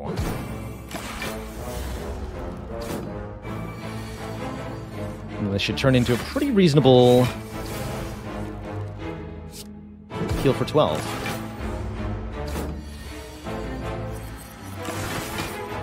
Remember, we still got that Black Blood healing us for 12 each fight, which is going to really help us this act.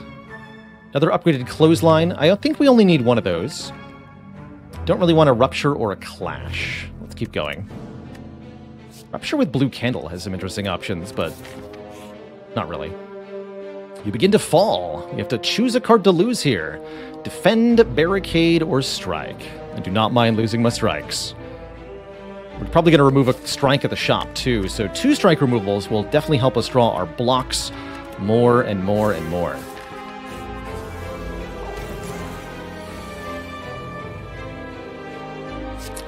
Buaka. We'll block this hit, do the damage. These guys are pretty threatening. They gain strength every turn, as well as adding burns to your draw pile. So you really need to be able to do a lot of damage very quickly to deal with the Orb Walker. We still get to benefit from our Bottled Bash that we made in Act 1. It's still putting in good work here, as well as some of the upgraded attacks that we've added so far. Okay, this Iron Wave is upgraded. We have an Oddly Smooth Stone and a Vajra, and it says plus. So this is 8 block, 8 damage for 1 energy. And we have Barricade Juggernaut. I actually think this is pretty decent. Let's pick up the Iron Wave. Oh ho, okay, what a shop. Lots and lots and lots of good things in this store. I'll point to some of my favorites here.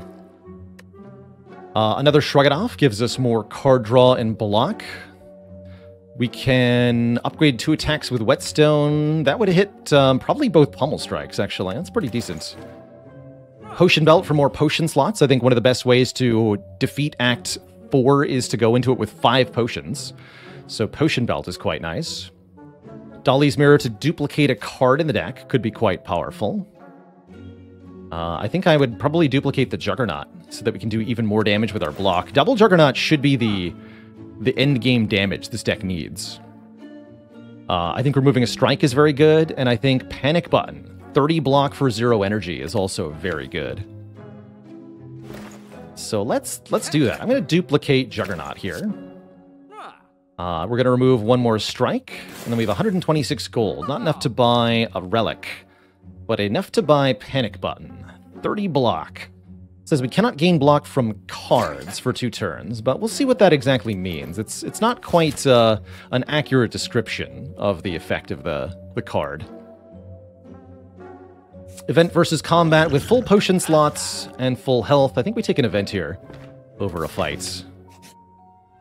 And we do get offered Mind Bloom. While walking, traversing through the chaos of the Spire, your thoughts suddenly begin to feel very real. One of the most powerful events you can encounter here. There's 3 very strong options. Fight a boss to get a rare relic, that's always good. Upgrade all of your cards, but be unable to heal. And that means unable to heal by any means. No Black Blood, no end of act healing, no nothing. Or get 999 gold, but cursed with 2 normality curses. Our Omamori would block that, so this is a free 999 gold. Can it really be this easy? I mean, that's pretty good. We don't have any shops coming up in the immediate future. There is 1 more guaranteed shop in Act 4, where we could spend some of this money. Probably not all of it, honestly. Realistically, we might actually be better off with a boss fight. That is pretty good money, too, in addition to the rare relic. And if we take these 2 normalities, we'll have to get a curse from the chest here. Because we do need to open it to get the blue key, don't forget. But I think either of these are pretty good. I wouldn't recommend the upgrade all. Most of the deck is already upgraded anyway. But heck, can it really be this easy? It's like $1,000. And we're going to upgrade that Barricade to make it a little easier to play. 2 of our 4 energy is not too bad. Alright, our first elite of Act 3 is the Reptomancer. Reptomancer's a dagger summoning nightmare. However, the Gremlin Horn is really going to pull its weight here by giving us a card draw and an energy every time one of these daggers is killed for any reason. Oh, cool. Let's go Barricade, Shrug, Panic Button. Cannot gain block for 2 turns, but I get to keep all of this block to next turn. Get him, Cleave. Kill that one. Draw me cards. Card I headbutt gets put back on top immediately. So let's headbutt Clothesline. Clothesline the Reptomancer here to weaken her, so that I can keep more of this block. So, note. Panic Button says we can't gain block from cards, but we can gain block from non-card sources, like the Plated Armor. Still provides armor every turn. And then the turn after that, we can now once again gain block normally. So let's put all these powers in play. Double Juggernaut, Metallicize. Now we do 14 damage per block instance, and we'll find that that slices this Reptomancer to shreds actually pretty dang quick.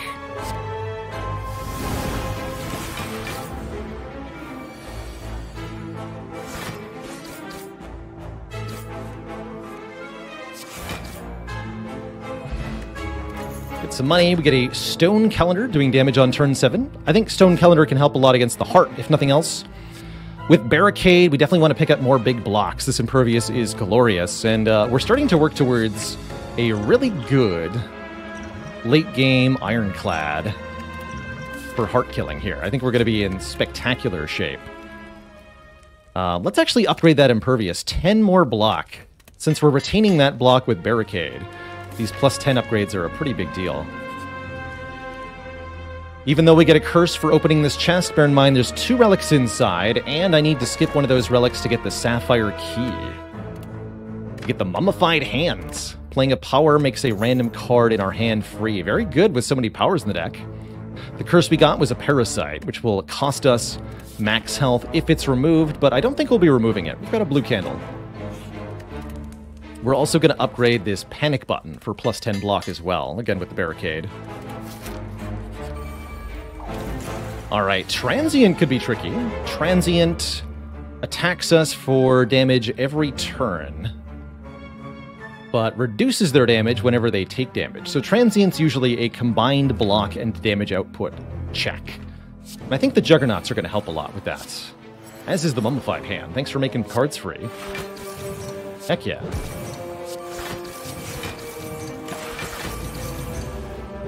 So if you can deal 40 damage, or in this case now 50 damage, to this enemy, then you can reduce its damage output to 0. Panic Button for 41 block, which we retain. Again, both the Metallicize and the Plated Armor can still give us block, while the Panic Button effect is in play. Kind of funny how that works. Allowing us to continue to accumulate block. Great stuff. So, in situations where we don't want to draw the Parasite again, now that we have this blue candle relic, we can just play the curse. We take 1 damage, but the curse is exhausted, and we don't draw it again for this fight. That's what we'll do in most of the late game fights. Since we're healing for 12 each turn, each combat, it shouldn't be a particularly big deal.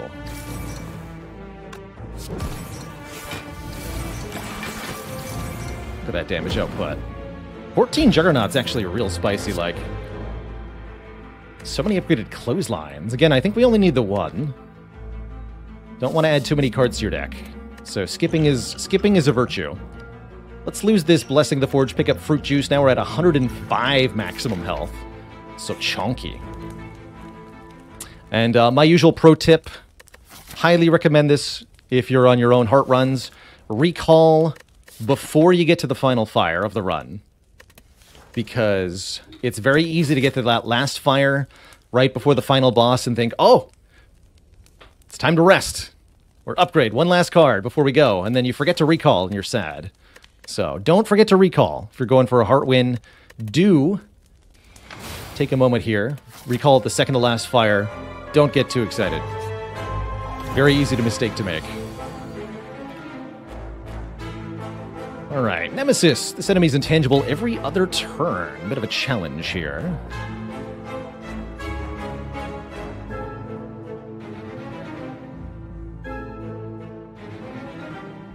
Don't think we want to play the panic button, because defend already blocks, right? These defends are 9. Just so nice with the smooth stone.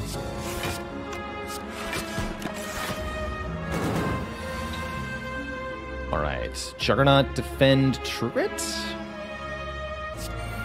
Beam Fire's free. Nemesis being intangible means it can't take any... Well, it can only take 1 damage from any card here. So we're not really allowed to do big damage to it on that turn. And now it's another block turn. Clothesline, defend, disarm still takes a ton. Do I Pommel Strike and look for the Impervious? Or do we just accept that we're going to lose some health to this huge attack here? 45, one of the most dangerous attacks in the game. Let's just play the Juggernaut. Hopefully this hits Clothesline. It does not. Go Pommel Strike, and either defend, disarm, or Clothesline. Clothesline's going to save more health and do more damage. So we'll lose a bunch, but that's what Black Blood's for, you know? That is what Black Blood is for. Impervious next turn. I think we get through this fight without playing the Parasite. Also note, against the Nemesis, Stone Calendar actually helps quite a bit, as it kicks in on a turn where the Nemesis is not invulnerable. Looks like we're going to kill them just before the calendar goes off anyway. Be weakened, Fiend. Get him, Stone Calendar. Good work. Alright, Nunchaku's a little bit more energy for us. Deck. Oh, there it is, Entrench. Entrench says double your block, and that is the card with Barricade. Especially with a Headbutt. Part of the reason we picked up Headbutt in the early game is to allow us to put a card like Entrench back on top of the deck after playing it. Entrench can absolutely be a way to outscale the late game of Slay the Spire with Barricade. So I really do like this pickup here. Also very reasonable, this upgraded Intimidate for free, more weaken to all enemies. Currently just the Clothesline for weaken's not all that good, but Entrench is definitely better here. And we'll want to upgrade that Entrench to cost 1 with our final upgrade of the run. Or penultimate or whatever. Free Bash, oh boy. Kill the one in the back here. I think this is also a fight where I don't have to take the 1 damage to play the Parasite. We should be able to win this pretty easily.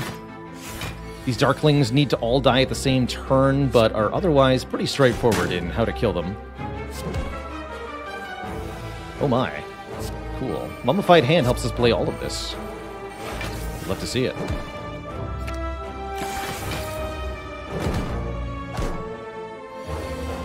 Just go Cleave. Strike. Could have set up the Nunchaku there, but that won't matter.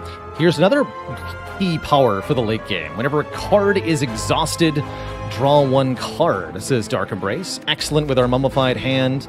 Excellent with the free upgrade it has.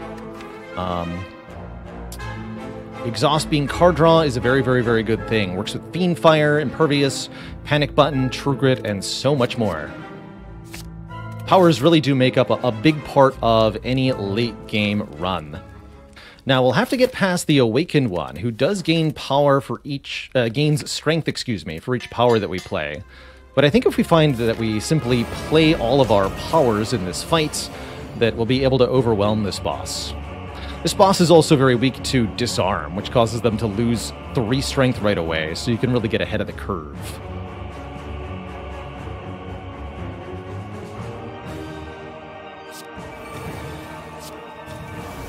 So we'll disarm that boss. Probably going to Headbutt Cleave here. The other threatening part of this fight is the 2 bird cultists. You have to put out a reasonable amount of damage early in this fight to kill these 2 before they get out of control. It's really not that big a deal. But it's easy to overlook. So let's play Cleave twice there. Really chunk their health a lot.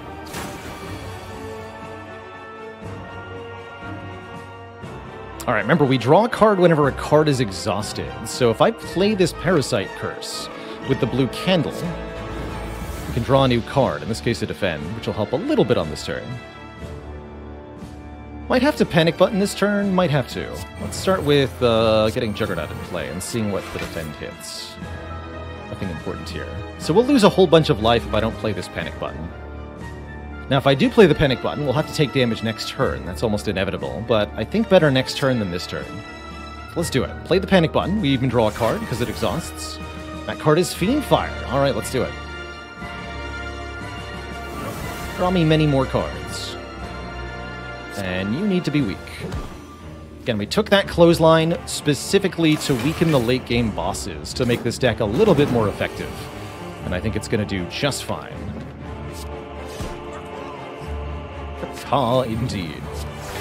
Alright, now we can play the... Oh, whoops, that's right. We're not blocking this turn. So we have to take this hit. But we do get to play the Barricade at least. And do a little bit of damage. Panic button prevents me from using the Impervious there. But like I said, we've got lots of health to spare. I don't know if we want to play both Juggernauts. We do want to block with Entrench here. Playing the other Juggernaut would give the Awakened one more power, more strength. Let's just block. Since we get to retain our block, as long as we can block for more block each turn than the Awakened one can deal damage, then this will turn into a pretty good thing over time. Yeah, there we go. Specifically with Barricade and Trench, you kind of need to reach a critical mass of block. And once you can block for enough, you're kind of in the business. Good work.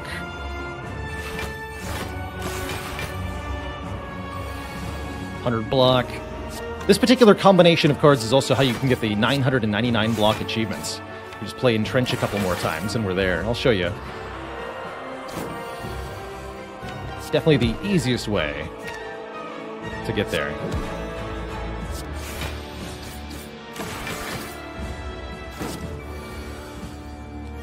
Double your block.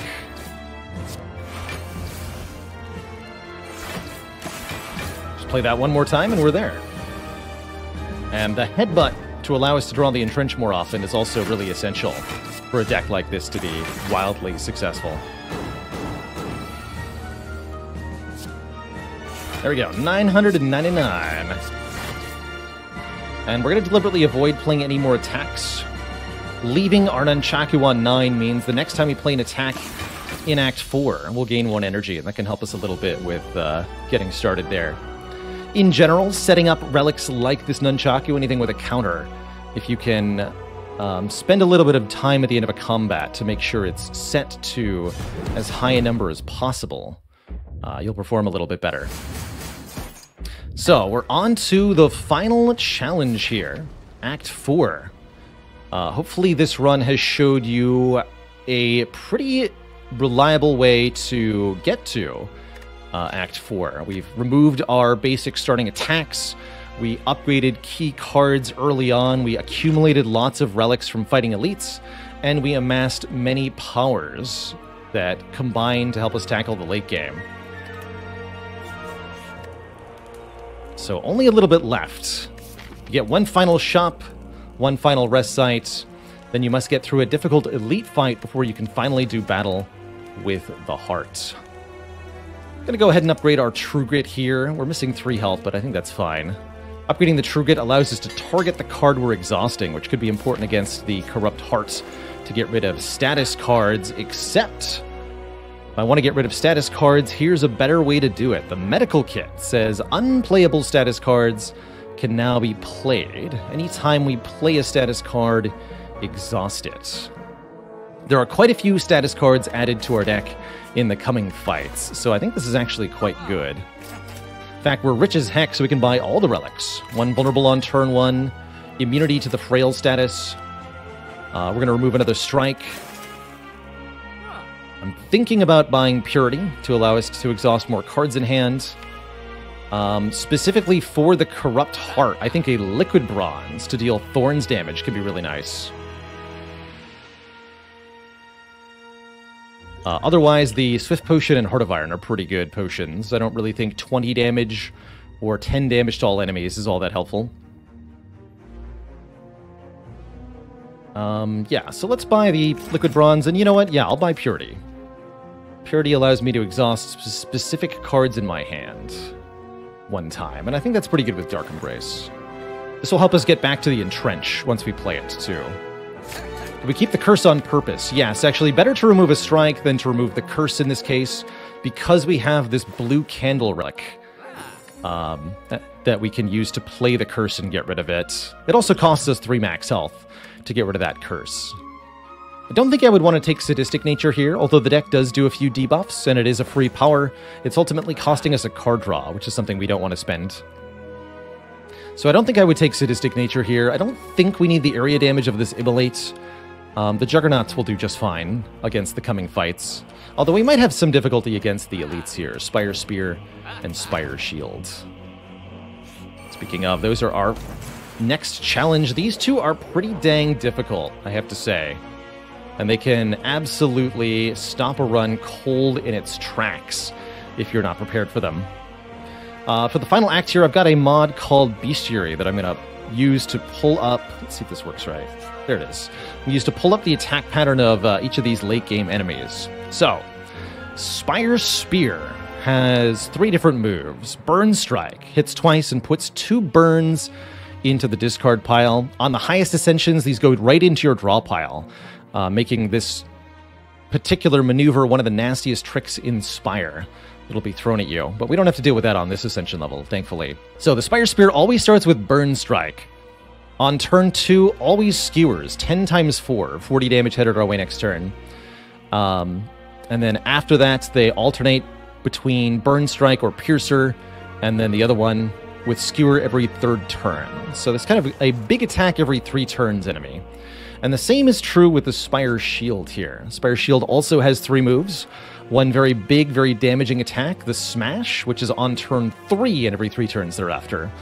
Whereas they're a bit more random on the first turn. They either block or attack and debuff on turn 1, and they'll do whatever they didn't do on turn 2. So, what that means is that next turn, the shield will always attack us, and the spear will, for 14, and the Spire Spear will attack us for 10 times 4. That's going to be a lot of damage headed our way, and we need to figure out how to solve that quick. I wouldn't call this opening hand particularly good, so I would strongly consider using the Swift Potion here to draw 3.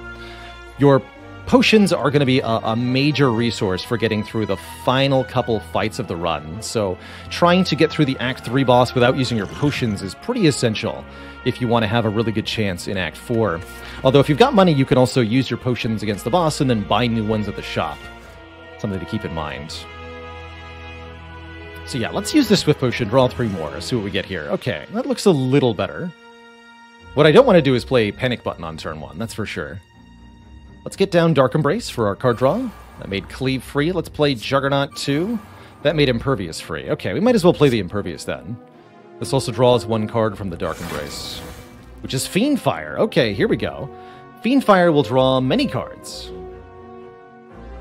1 per exhausted card, even. So we can look at a whole bunch of new stuff. If we do that, I won't be able to play the Barricade if I draw it, but we can do a whole bunch of damage. I'm thinking we might want to try to kill the shield first. Targeting shield or spear first, always a difficult question. Ultimately, the answer is, can you do 160 damage by turn 2 or 110 damage by turn 3? It's easier to kill shield first because the lower health total. But it doesn't always work.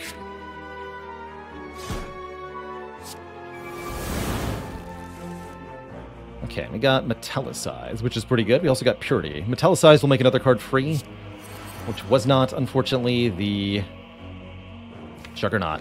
Also, something to note in this fight, your character has a facing. You're surrounded. The enemy that you're not facing does bonus damage to you. So we want to end this turn facing the Spire Spear to take less damage this turn. Not going to use the Liquid Bronze here. Get him, Juggernaut. Unfortunately, this is not really it. Not the turn we wanted here. We were staring at 60 damage with not a lot of block in my hand. Oh, I did get rid of the...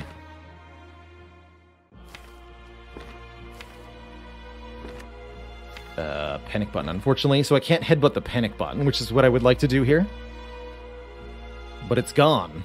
What we could do is headbutt Purity. Draw that with Pommel Strike, and then exhaust a couple of cards to draw a couple more cards. But ultimately, it's going to be pretty hard to do better than Defend Entrench for block this turn. Disarm would be a nice card to draw this turn. But don't forget, we heal 12 at the end of this combat. It's okay if we take some damage here.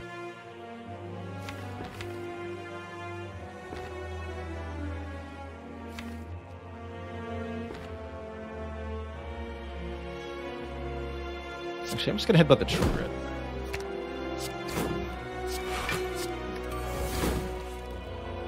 This is slightly more block. So we definitely take some big damage here. Do some plated armor. Ouch. Etc. Looks like we didn't quite kill the shield in time. Not quite. I was really hoping that we could finish this opponent by this turn, but didn't quite work out.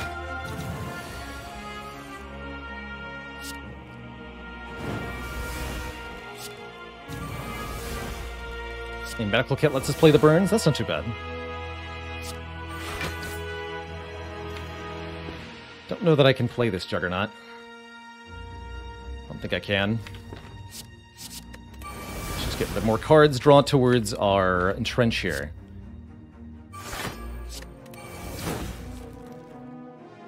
Rather play Iron Wave than defend because it increments Nunchaku.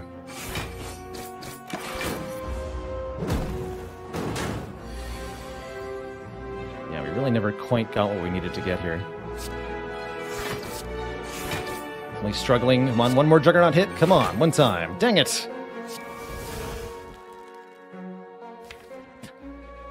Alright, headbutt the True Grit, I guess. So close.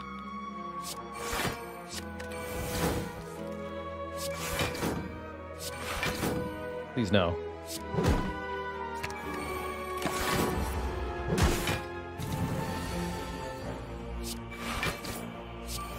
But it's working, though. It's working. We're slowly building up block here. Slowly marking... Actually, Stone Calendar is going to finish the fight for us here. Get him, Stone Calendar. Whew. Never have I been so grateful to have this thing. Yeah, just not quite enough upfront damage in this deck to get through the fight. Would have been maybe a little bit better if we'd drawn more Juggernauts turn one. But ultimately, we do survive with a bunch of health. We do get offered a Shockwave to help weaken the heart, and I think overall we're going to be pretty good here.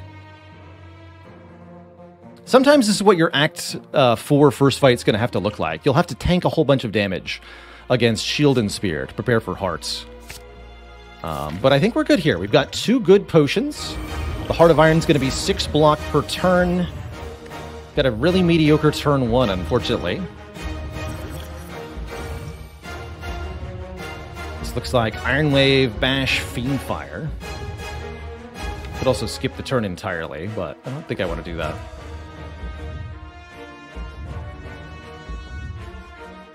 So, the Heart. Let's take a look at the Heart's pattern real quick here. This is the most difficult enemy in Slay the Spire, and merits a bit of an explanation. This thing has an enormous health total, 750 is more than any other enemy in the game. And on top of that, the Heart has a limited amount of health it can lose each turn via the Invincible buff. The Heart can only lose 300 health in one turn. So no matter how much damage you do, you can't kill this thing in one turn. You must have both a block plan and a damage plan to beat the Heart. Actually, that's true. The Transient does have more health than the Heart. More health than any other boss, let's say. So the Heart's attack pattern, it's kind of got a 2 attacks and then 1 off-turn cycle. The Heart always opens up with a super nasty Debilitate buff. You're hit with every status effect in the game, vulnerable, weak, and frail, and one of every status card goes into your draw pile. This is really, really debilitating. And the Heart then follows that up with a 2x15 and a 45 attack, which are boosted by the vulnerable to be 3x15 and 67, respectively. That's nasty. That's really nasty. And we're going to need some premium blocks to help with that. Thankfully, we're immune to the Frail. We have some really good upgraded blocks. We also have access to Weaken and Strength Down, and all of these are going to be helpful. So after the heart does its 2 attacks, which do occur in random order, it then buffs, gaining 2 strength and a special buff depending on how far into the fight you are, as well as removing any strength down that's accumulated so far. So every 3rd turn in this fight is a buff turn.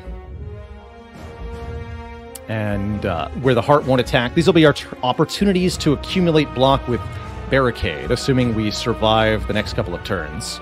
With our reduced health here, we are at risk of dying next turn. Well, actually not. We'll never die next turn, but we could die by turn 3 if we don't draw enough of our block here. And that could be a real problem for us. Alright, so we got rid of some stuff, but we're really hoping to see the block cards. I'd like Dark Embrace Disarm next turn, but that's really up to the heart what I get. Multi-attack is first, and we did draw our Disarm. Okay, the good news is we're not dying anytime soon, Twitch chat. We got lucky here. This turn is ultimately why I told us back in Act 1 to take that first Disarm. This multi-attack on turn 2 with the status effects, very difficult to deal with. Unless, of course, you have a Disarm, in which case you can bring it all the way down to 0. We'll also put the Shockwave in play for additional weakness and vulnerable.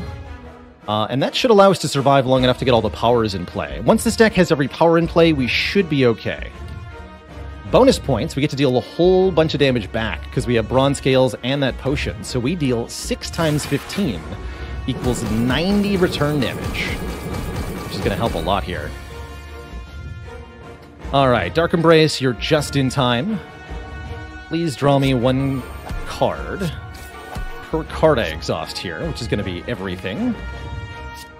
Get rid of all this. We don't really need basic cards in this fight. The Juggernauts and our Thorns are going to be the primary damage here. There we go. So, Mummy Hand shenanigans. If I play Defend first to get 9 block, then when I play Barricade, the only other expensive card in my hand is the Clothesline. Mummified Hand can't target a 0-cost card, so if I play Barricade, Clothesline always becomes free. Keep that weaken going. And gain 41 block, which I get to keep with the Barricade. Great time to draw the Void. Alright, we managed to avoid this damage entirely. We've actually done pretty well here, then. This fight could have gone in a much worse direction for us, but it doesn't seem to have. So let's go Metallicize, makes Defend free. Juggernaut makes Headbutt free. Remember, we can't gain block from cards this turn, so there's no point in really playing the block cards. But I could... Let's just Headbutt that True Grit. And I don't want to draw yet. We'll let that Defend go for now. Look at that, 10 Metallicize. We're getting a lot of block each turn. And here is Entrench finally to double our block. And this is going to start to take us ahead of the heart defensively. We're doing just fine now. Defend. Double our block. And then put the doubling of the block back on top of the deck so we can double block again on subsequent turns. And this poor heart is getting out of here, Twitch chat. Excuse me, YouTube chat. Let's not mention the Forbidden Child. Stone Calendar even comes in assisting there. And yeah, GG. This has been a very good run. Hope this has served as an effective Ironclad tutorial. Seeing really a lot of the pieces that we put in place really shine in this heart fight here. We actually really decisively stomped the heart with the deck we built. Although we were a bit weak to the elites beforehand, the deck worked exactly as designed. GG. So hopefully this serves as a pretty good sort of ironclad how-to. With your starting deck, lean, damage heavy, trade some blows and rely on your starter relic to heal you up in Act 1 while you accumulate relics and money. Try to use that as a way to keep gaining strength through Act 2 while you gradually pick up either synergistic powers or synergistic cards or a lot of powers, and then put that all together in the end game to tackle that very, very difficult boss. Hey there, if you enjoyed that video, watch this one next. And before you go, join us on Twitch and watch live. I'm there 5 days a week playing Slay the Spire, answering questions, and chilling with the community. Click the link in the description to follow right now. Ta-ta for now.